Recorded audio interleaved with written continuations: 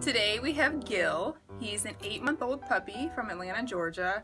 He actually came to us with 4 other siblings, and they were all going to be euthanized for being feral. His siblings have all been adopted, but Gill hasn't, so he's still looking for his forever home.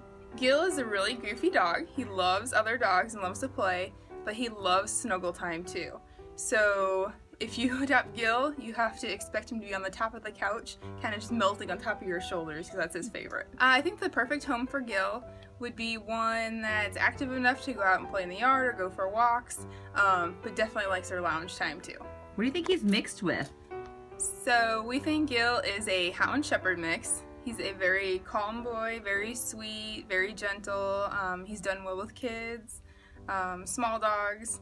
He's just a nice, gentle boy overall. If you'd like more information, you can go to our website, which is theferalcompanion.org, and you can also find the application to apply for Gill there.